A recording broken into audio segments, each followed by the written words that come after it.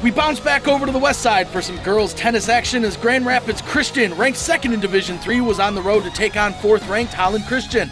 We begin in number one singles as Leah Newhoff of Grand Rapids Christian in the far court, taking on Taryn Evers. Good action back and forth, but it's Newhoff with the nice backhand winner. She wins in straight sets. In one doubles, it was the duo of Hannah Slank and Mackenzie Moorhead coming through for the Eagles as they took down Anna Brosgroff and Hope Freeling in straight sets as well. All Grand Rapids Christian on this afternoon. Quick look in on the number two singles match. Anna Asfer, powerful forehand down the line for the point.